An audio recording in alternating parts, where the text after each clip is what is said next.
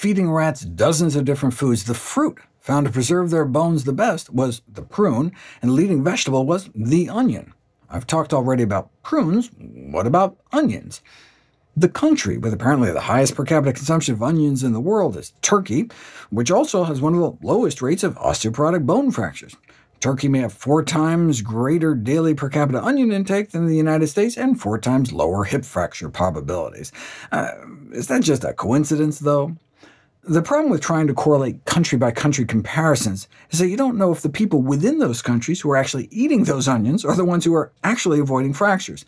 But in 2017, a prospective study was published in which the fruit and vegetable intake of about 1,500 older women was followed for nearly 15 years, and of all the classes of vegetables, the intake of allium family veggies, such as onions, leeks, and garlics, were the ones most associated with lower risk of bone fractures.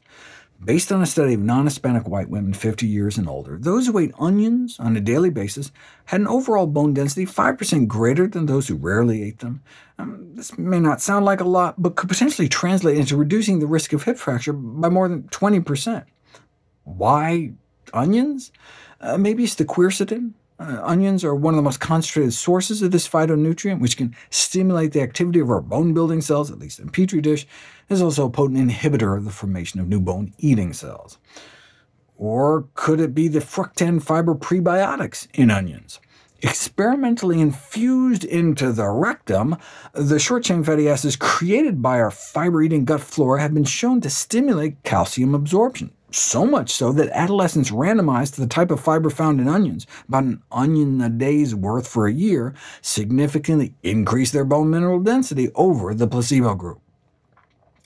In the rodent bone preservation study, a number of spices beat out prunes and onions, with the top dog being another allium, garlic. And in the prospective human study, cruciferous vegetables like broccoli came in at a close second to the allium family. Although there are some Petri dish data supporting the potential bone benefits of the sulforaphane and cruciferous veggies, inhibiting the formation of bone-eating cells, and appears to protect bone health in mice, the reason I'm singling out onions is that it's one of only 2 vegetables that have actually been put to the test in clinical trials. But how are you going to come up with a placebo onion for the control group? That's why a group of innovative Chinese researchers gave people onion juice versus a fake onion juice. I don't know which sounds worse, but anything for science. And those randomized to the real onion group experienced an improvement in a marker of bone loss over the placebo, but the study didn't last long enough to see if this translated into tangible bone benefits. But a clinical trial on the other vegetable put to the test did. The tomato story starts out like the onion story. There's epidemiological support. In the Framingham osteoporosis study, higher intakes of lycopene, the red pigment in tomatoes, were associated with protection against bone loss in older men and women over a period of 4 years, as well as protection against hip fractures over 17 years. Perhaps this helps explain why studies show that an increased adherence to a more Mediterranean-style diet is associated with about 20% fewer hip fractures. Then there's laboratory evidence. Lycopene inhibits bone loss in a Petri dish and preserves bone mass in rats. However, so does green tomato extract, which is richer in compounds such as tomatine rather than lycopene, so maybe there are multiple protective factors in tomatoes?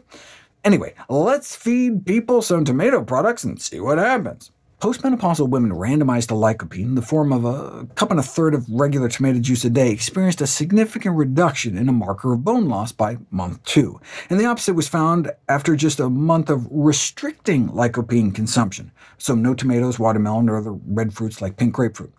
This suggests that just regular dietary intakes are protective. But does this translate into retaining significantly more bone over time?